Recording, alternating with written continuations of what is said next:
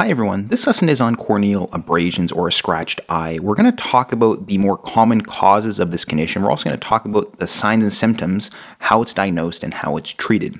So a corneal abrasion is an abrasion or a disruption of the cornea of the eye. So the cornea is actually a transparent outer layer on the front of the eye.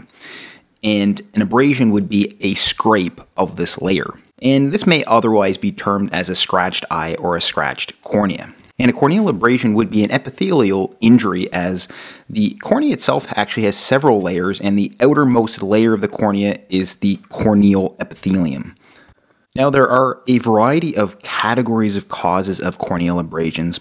Some of them are going to be what you would expect. So traumas, any foreign objects, any rubbing of the eye, if there is any debris in the eye and you try to rub it, it actually can cause an injury, can cause a corneal abrasion if you actually do that. Direct injury, so if something strikes the eye itself, if there's actually a scratch of the eye, so if you were to scratch your eye with your nail or some other object, that can also cause a corneal abrasion as well. So again, foreign objects that get into your eye, like sand or other debris, and you try to rub your eye, that can cause a corneal abrasion. Another common cause of a corneal abrasion is contact lens use. So if you actually use a contact lens, especially if the contact lens is old or damaged, if there's a tear or a sharp edge on the contact lens and you continue to use that contact lens, it can slide around on the cornea and actually cause scraping or scratching of the cornea. That can also lead to a corneal abrasion. And the longer you use contact lenses in general, the higher the risk of getting a corneal abrasion.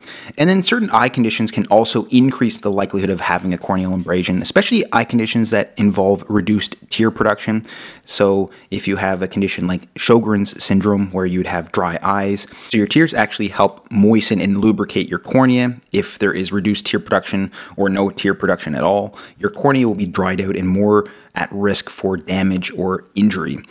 And this can also be seen in severe dehydration or prolonged dehydration, and in odd conditions like leprosy as well. This is an odd example, but I do want to mention that some other conditions can also lead to reduced tear production that can increase their likelihood of getting corneal abrasions. Now, the epidemiology of corneal abrasions shows that it is common among all age groups. But by far the most important risk factors for getting corneal abrasions are working certain occupations, so sandblasting, construction workers, anything that involves getting a lot of debris, especially if there's no protective eyewear, and long-term contact lens use is also another important risk factor as well. So these two are very important with regards to getting corneal abrasions. Now let's talk about the signs and symptoms of corneal abrasions. So having a corneal abrasion can cause eye redness or erythema. And with this eye redness, we can often see conjunctival injections, so a dilation of conjunctival vessels. Eye pain is also very common with corneal abrasions. We can also see tearing, so tearing can also occur with a corneal abrasion, especially if a patient doesn't have those conditions that cause reduced tear production. Photophobia. Photophobia is a sensitivity to light, so this can be actually very common with a corneal abrasion. So you can feel eye pain, you can have tearing, and your affected eyes can be sensitive to light as well. There can also be a sensation of a foreign body, so it can feel like there is some debris in your eye even after debris or the potential cause has been removed. So because of the damage from the corneal abrasion, it can feel like there is debris in your eye, and it may actually feel worse at night as well, and it oftentimes can feel gritty. Patients can also describe having headache. This can oftentimes be due to the photophobia, but also due to issues with vision and vision blurriness. Eye-opening difficulties can also occur as well. This can go along with photophobia. Patient may feel very sensitive to light and have a difficult time opening their eyes. And again, there may be decreased vision or vision blurriness in the affected eye. And there can also be certain complications from a corneal abrasion. You can imagine that if the cornea has been scraped, there can be other complications that can occur from this. This can include infections. So an infection can be seated within that corneal abrasion. The abrasion itself can undergo ulceration, and then there can be a recurrence of corneal abrasions in the future. If you've had corneal abrasions in the past, you're more likely to also have them in the future, especially if you have some of those risk factors we talked about before. Now let's talk about how corneal abrasions are diagnosed and treated. Now, the diagnosis of corneal abrasions is going to be done by using fluorescein dye that demonstrates de-epithelialized areas of the eye. So using fluorescein dye, you can see that it attaches to the de-epithelialized area of the eye. So where the corneal abrasion occurs, there can be attachment or that fluorescein dye sticking to that area. So you can see the fluorescein dye here indicating a corneal abrasion. If there is an opacity, if you see a very stark white opacity on the cornea, this can indicate an infection or an ulceration.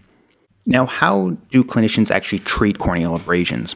Oftentimes, antibiotic eye drops are going to be utilized, and the antibiotic that is chosen is going to depend on the underlying etiology. If it is caused by debris or rubbing of the eye or contact lens use, this is going to determine what antibiotic is used. Oftentimes, if it is contact lens use, for instance, Pseudomonas coverage is going to be important for those patients. Non-steroidal anti-inflammatory drugs, so either oral or eye drops, can help with the pain, although caution should be noted with NSAID eye drop use, as there is a risk of corneal melt and a perforation of the cornea itself from NSAID eye drop use. Cycloplegics can also be utilized if there is a very large abrasion, but oftentimes it's going to be a very minor case. Antibiotic eye drops can often be utilized, and a resolution of the corneal abrasion can often occur within 24 to 72 hours, although some patients can have symptoms for longer periods of time, especially some of those foreign body sensation and light sensitivity can last a bit longer. But oftentimes the corneal abrasion itself can often be resolved within 24 to 72 hours. If you want to learn more about other ophthalmological conditions, please check out my ophthalmology playlist. And if you haven't already, please like and subscribe for more lessons like this one. Thanks so much for watching, and hope to see you next time.